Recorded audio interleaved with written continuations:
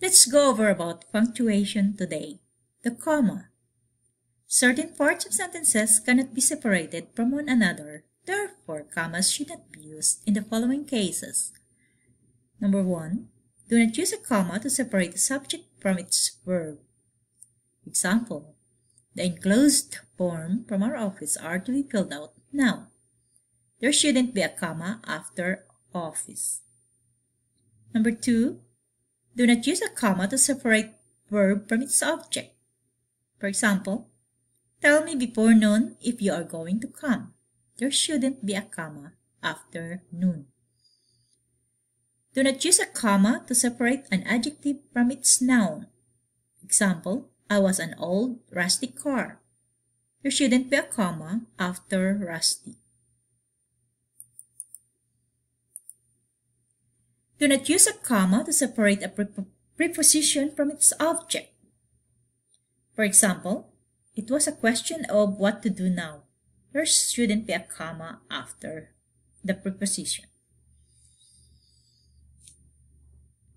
Number 5. Do not use a comma to separate prepositional phrase from the word it modifies when it immediately follows the modified word. For example, the boat floated in the lake. There shouldn't be a comma after floated. Do not use a comma to separate a coordinating conjunction from the word, phrase, or clause that it joins to the sentence. For example, studying is easy for most, but for me it is hard. There shouldn't be a comma after the conjunction. Do not use a comma to separate compound verbs from one another. For example, the cat played with the catnip mouse for hours and then hid it under the sofa. There shouldn't be a comma after hours. The following sentences illustrate situations in which a comma should be used. Use the comma before coordinating conjunction in a compound sentence. For example, I felt happy about my new job, but the pay was not quite enough. So we have a comma before a coordinating conjunction. Number 2, we use a comma to set up interrupting or introductory words or phrases. Example, safe in the house, we watched the rainbow outside. Marie, after all, is one of 3 children. Number 3, we use a comma to separate a series of words or word groups. For example, diet, exercise, and rest all contribute to good health. The threat of runaway inflation, the heightened tension regarding foreign affairs, and the lack of quality education in many schools are issues that will be addressed. So we use comma to separate words, diet, exercise, and rest. The threat of runaway inflation, comma, the heightened tension regarding foreign affairs, comma, and lack of quality education. So we are separating those group of words. We use a comma to set up non-essential clauses and phrases that are descriptive but needed to get across the basic meaning of sentence. Such phrases are termed non-restrictive. For example, Maria, who dislikes school, is failing English.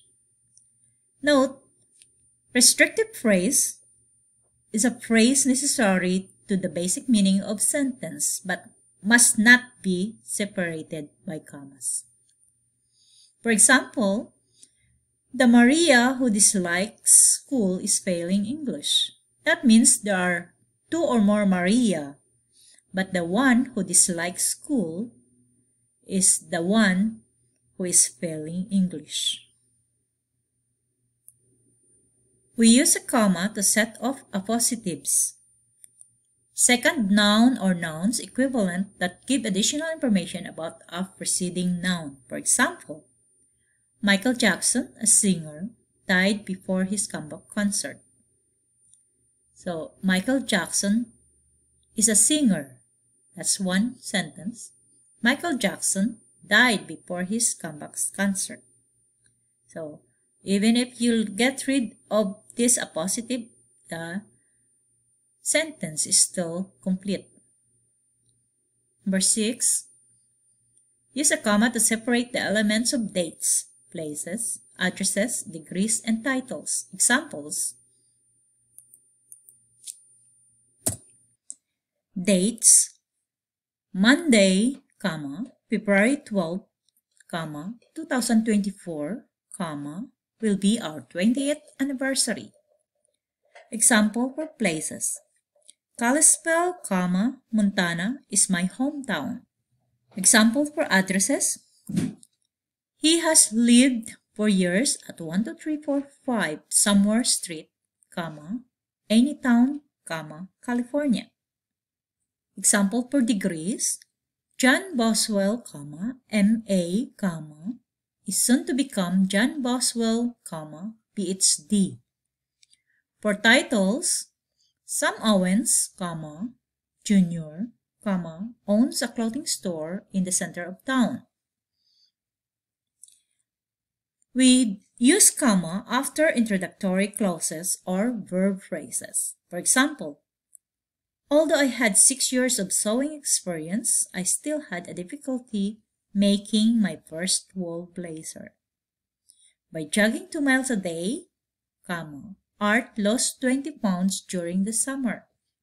So we use comma after the introductory clause. Although I had 6 years of sewing experience, that's an introductory clause. By jogging 2 miles a day is also an introductory clause. That's it for today. Thank you for watching. This is Emmy. Have a good day.